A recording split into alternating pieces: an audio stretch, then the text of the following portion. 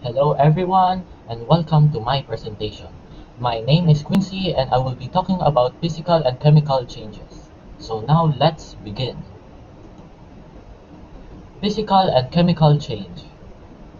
The differences between physical and chemical changes are: in a physical change, the nature of the substance, the particles of which is composed, and the numbers of particles remain unchanged. No new substances is formed and the outcome is the same as before. In a chemical change, the properties of the new substances are different from the original. The particles are different and the number of particles can change. A new substance is formed and the after result is irreversible.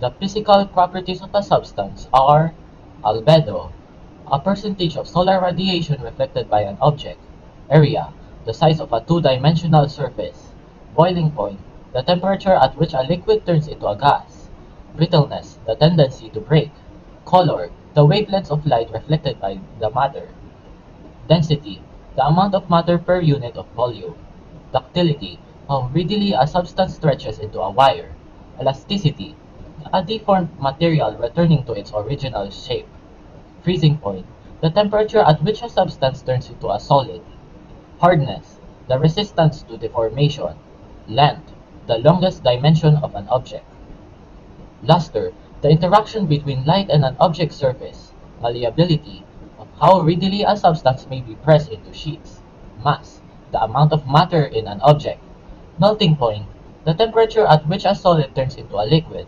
opacity, of how much light passes through the material; reflectivity, the capacity of an object to reflect solar radiation; solubility, the amount of water that dissolves in a solvent; temperature, the thermal energy of a substance; viscosity, resistance to deformation by stress; resistance to flow; volume, the three-dimensional space a substance occupies; weight, the effect of gravity on a mass. The indicators of physical change. The substance is the same as before. Its size and shape had been changed. Changes of mass, weight, and volume. In some cases, the substance is reversible. Expected change of color, change in state of matter, change of temperature, and change of opacity. The indicators of chemical change are: the substance is new compared to before. Its size and shape had been changed. The changes of mass, weight, and volume. Change in state of matter. Change in smell or taste. Temperature change. Gas bubbles appear. Smoking or burning. The production of light. The color change. The precipitation and the irreversible. The difference between endothermic and exothermic physical change. Endothermic, a reaction that absorbs heat, causing its surroundings to cool down. Exothermic, a reaction that releases energy by light or heat, causing the temperature of its surroundings to rise. Types of chemical change. Decomposition reaction. The molecules or compounds break down into two or more than two simpler chemically new substances. Combination reaction. Two or more molecules are combined chemically to form a new substance. Combustion reaction. The exothermic reaction that releases energy. Neutralization reaction. Acid and base react with each other and form salt and water. Single displacement reaction. More reactive metal displaces less reactive metal from its salt. Double displacement reaction.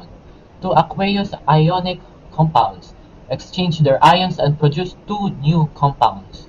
Precipitation reaction. A reaction that forms an insoluble precipitate. Redox reaction. Those chemical reactions in which oxidation and reduction take place simultaneously are called redox reactions. Examples of both physical and chemical change. The GIF shows a cube of ice melting. This is a physical change because the ice is frozen water, so the outcome is water from the melted ice. This is reversible because you can turn water into ice by freezing. The difference between ice and water is their state of matter. And now here, the GIF shows a burning wood. This is a chemical change because the burning wood is transformed into carbon dioxide, water vapor, and ash. So the outcome you see is ash on the ground. This is irreversible because ash is a completely new substance. This is the end of my presentation, and thank you all for listening to my discussion.